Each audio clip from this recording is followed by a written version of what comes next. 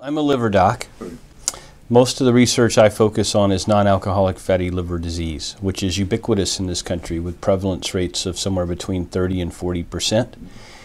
And about a third of those people develop fatty hepatitis that can progress to cirrhosis. And there are no FDA-approved treatments for the disease. We don't fully understand who gets the progressive form of the disease.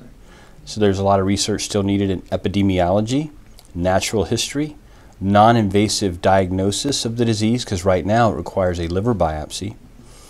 And if you assume that 30% of the adult population has fatty liver, we're talking 75 million adult Americans needing liver biopsies. So that's not possible. We really need to focus on non-invasive diagnostic tests, whether it's a blood test, an imaging study, MRI and ultrasound, or a combination of those things. And then we don't have any FDA-approved treatments, so we consider ourselves a NASH Center of Excellence here. We typically get all the clinical trials. We originate a lot of the clinical trial work out of this institution, and so that's what we focus on. It actually may be a little more prevalent. We published a paper in Gastroenterology in 2011 showing that the prevalence of fatty liver was 46% in our population of adult Americans with a mean age of about 52. And the prevalence of non-alcoholic steatohepatitis, the more advanced progressive form of the disease, was 12% in our general population.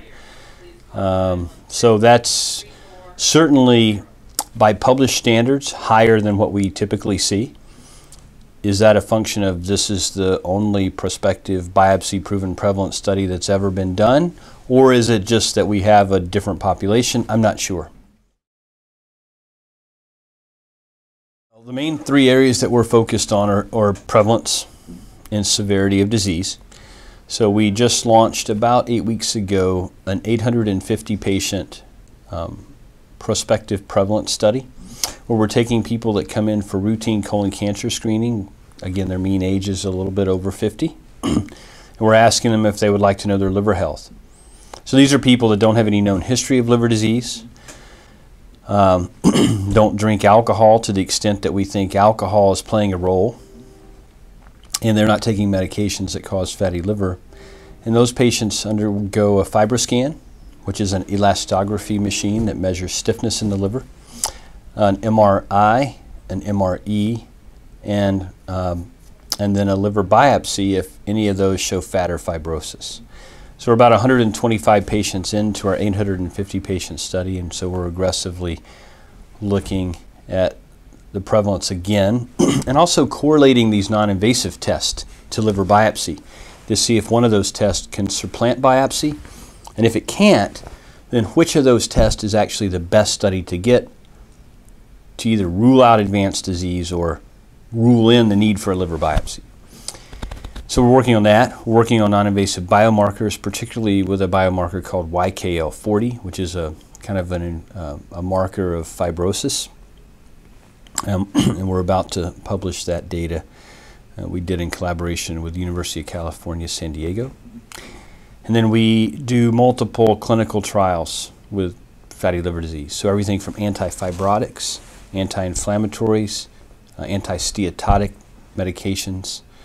At the current time, we have about 20 clinical trials up and enrolling right now. So it's disease awareness, and that's what we lack significantly in this country. Is, you know, if you walk out on the street and you say, "Hey, what's NASH?" You're probably going to get some blank stares, and they might say, "Is that like Nashville? Is that an abbreviation for the city in Tennessee?" They're not going to say, well, that's a form of fatty liver disease that's related to prediabetes, diabetes, metabolic syndrome, overweight, sedentary lifestyle. So we have to do a better job of preaching the gospel, if you will, of this disease. How common it is, the fact that it is asymptomatic. You don't have symptoms until typically you're cirrhotic, and then you get fatigued. You may turn yellow. You may swell up like a Michelin man. Intermittently, people will get right upper quadrant pain. About 10 to 15% of our patient population will have intermittent right upper quadrant pain that we think is due to swelling of the saran wrap that wraps the liver, called Glisson's capsule. And as the fat invades the liver, gets stored in the liver swells a little bit. In fact, you can see it sometimes very elegantly on CT scan. You can see the protrusions of the liver in between the ribs, actually. So that can cause some pain intermittently.